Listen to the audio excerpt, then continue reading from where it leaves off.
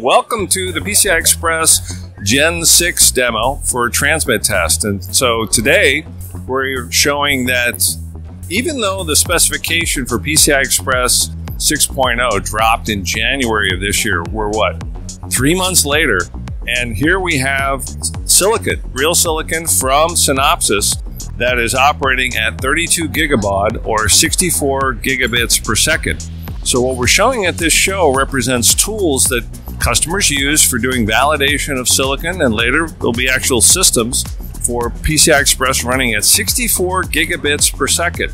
So here we have an example of our compliance test tool. So this is a prototype tool which shows the ability of the application on the oscilloscope to be able to make all the measurements for PCI Express 6.0. So there are a number of things that are new. One is signal to noise and distortion ratio. One is 48 edge jitter measurements. We have another PM4 level measurement that we need to make. And we also have new requirements for measuring the signal de-emphasis that's being transmitted by the device. Now what we show on screen here is actually a real live signal. So this is live. It's being generated by the DUT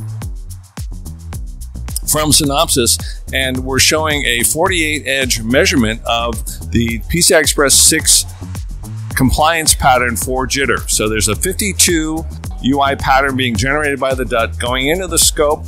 The scope is 113 gigahertz scopes knocked down to 50 gigahertz. And then you can see each of the edge transitions that are being measured for the PAM4 signal.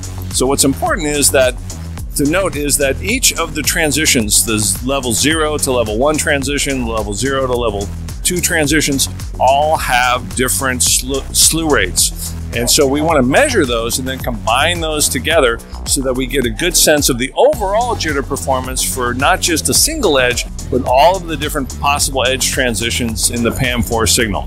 So that represents really our entry into providing customers with a good measurement tool sets for validating silicon on a technology that is really hot off the presses, and we're very early into that market.